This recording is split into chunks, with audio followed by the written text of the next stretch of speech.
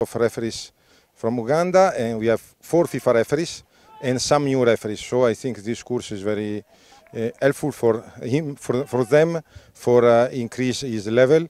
And sure, after this course and after other course that Fufa will organize with FIFA, sure the Uganda referees can every year refer more in tournament and more important tournaments in Africa and also outside the Africa.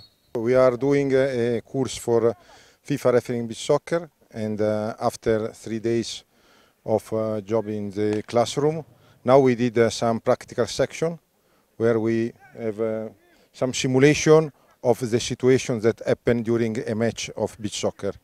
So every referees have some of them play and some of them are refereeing this simulation. And for each situation they have to take the